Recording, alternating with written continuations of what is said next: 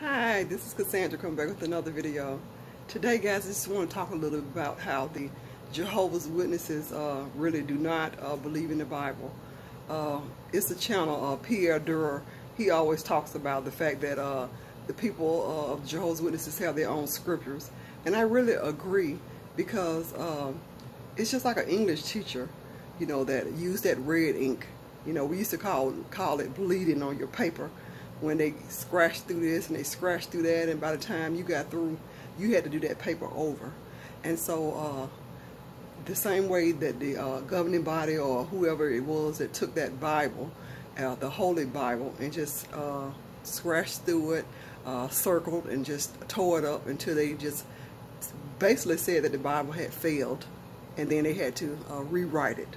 So that's what they did. They wrote the scriptures for the Jehovah's Witness organization, and which is not for anybody else but them.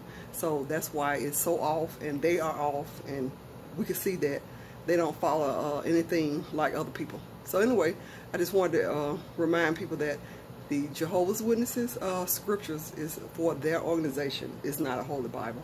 Anyway, I hope everyone's having a great day. Thanks for watching.